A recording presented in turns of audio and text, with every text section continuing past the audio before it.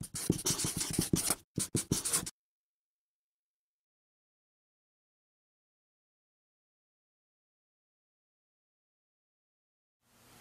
there you guys, welcome back.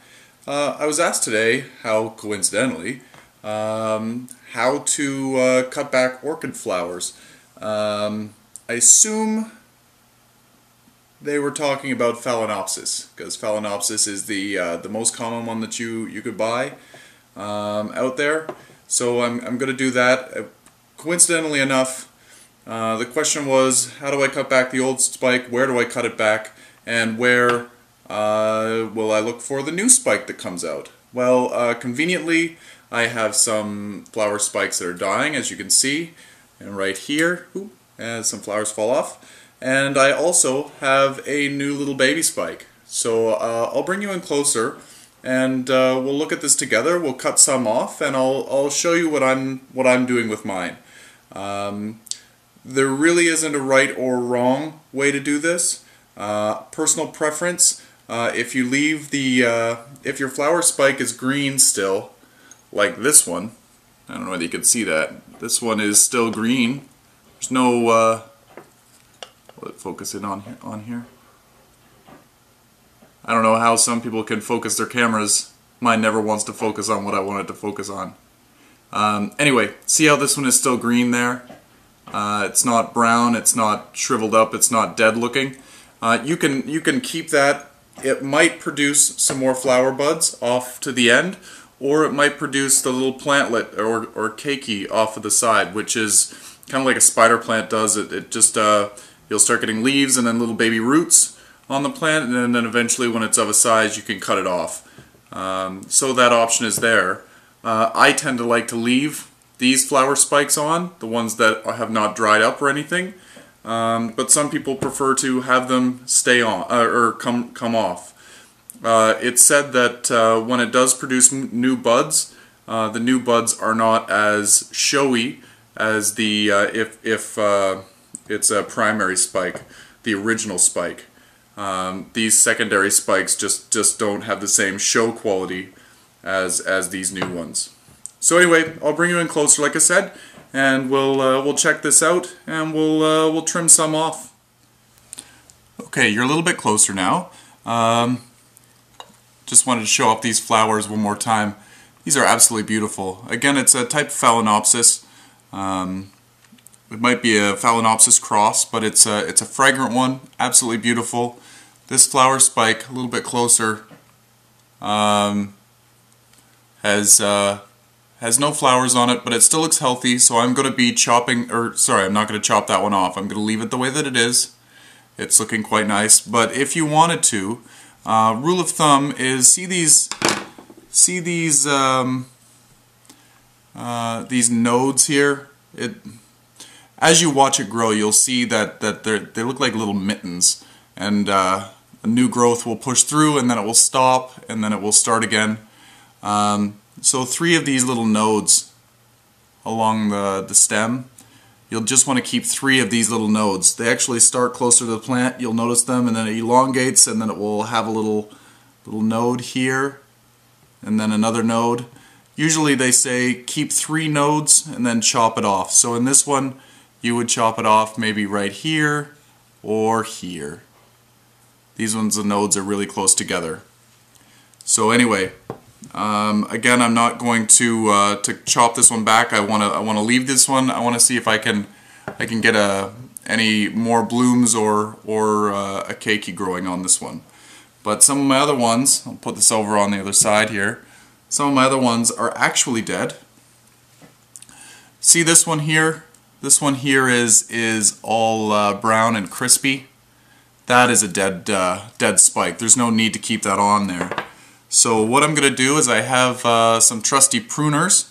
Household scissors work just as good for this activity, because you don't want to have big bulky pruners and try to get in there and do some detailed work. You want to get this as close to the base of the plant as possible without hurting the base.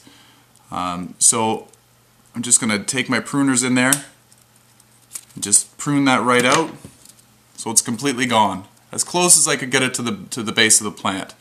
because it's completely dead. If there was still some green spots on this, I would chop it back to where the alive material meets the dead material. That's what I would do. But everybody has their own way. Somebody's going to say, no, no, no, don't do that. But personal preference is the way to go. After all, you're the one that's going to be looking at your plant, right? So make it look lovely the way that you would like to see them. So where do the new buds come from? As you can see right here, I actually just noticed this today. We have a flower spike, a new flower spike. So with Phalaenopsis, you'll see, let me see if I can get this on camera. Again, my camera doesn't like to focus. We've got new little roots growing off the stem. Right here by my finger, you'll notice there's a gray-green nubbin. That's a root. And then in about the same place as you'll see a root, you'll see a different looking thing. Usually it faces upwards, and it's usually a slightly different color. It's more of a brown-green rather than a gray-green. And you'll see that there's a flower spike that started through here, and it's working its way up, and that's what we see right here. There it is. So I'm just going to leave that. Actually, normally I like to leave my flower spikes so that they go all natural and wonky. Like this one here, I'll bring it back into frame. This one's natural. It goes off to the side. It's quite lovely. But in the store, you'll see them grow straight up and then kind of lean off to the side. To do that, save all of your stakes that come with your orchids, because usually you'll always get something with a flower on it. As the flower dies, keep the stake and the little clips that come with it. So I've saved this. Just gonna, as this is growing, I'm going to just very gently put the clip on there and hold this upright. This is not going to be a long stem. The flower spike will naturally grow towards the sun. So usually, there's exceptions to every rule. So this will eventually taper off to the side wherever the sun is facing. So that's the new spike where you'll expect to find it. It starts right at the base in the crotch of a leaf. Same place that roots do.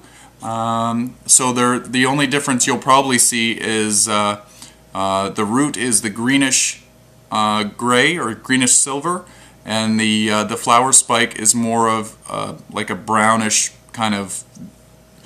You'll definitely notice the difference. One will grow up and one will grow down. And here we go here. Another scenario. This one here, this is the mixed planting that I did, or that we did a few weeks ago. This flower spike is pretty well dead. It's not 100% dead, but all of the flowers are gone. But down here the flower spike is still good. So what I'm going to do is I'll just chop it off right here. And maybe, just maybe, at this little node, maybe it will produce more flower buds here, or it will maybe produce a baby plant. Not quite sure. And then this one here,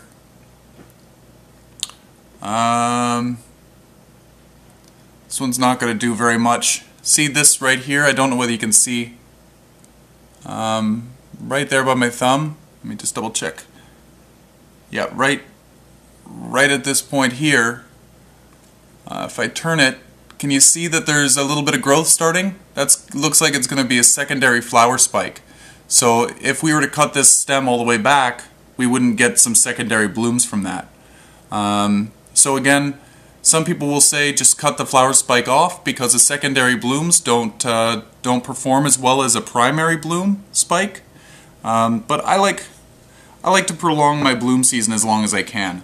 So what I'm going to do is because this one, I don't know whether you can remember, this one got kinked at some point, so we're going to cut that off. And and we're just going to cut it back to just above where that one has started to grow. I don't know whether you can see it on there, but there's the little bit of a growth. Sorry, a little bit of a growth nubbin right there. So we're just cleaning this up a little bit, and this other one has a old crusty bloom spike on it. We'll take that off too, just to clean it up. So anyway, there we go. We looked at where the new flower spikes come from. We cut back some old flower spikes and left some of them to maybe produce more buds, and some we cut right back to the ground. Either way, for a Phalaenopsis, you've got the basic what to do after the flowers stop idea. Again, personal preference is what it's all about, and what you're willing to wait for or look at.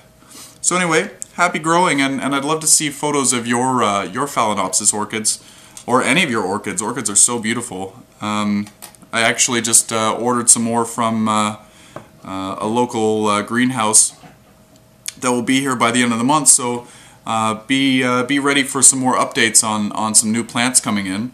Most of them are seedlings, so they won't be in bloom, but they will no doubt be interesting to see. Anyway, happy growing, everyone.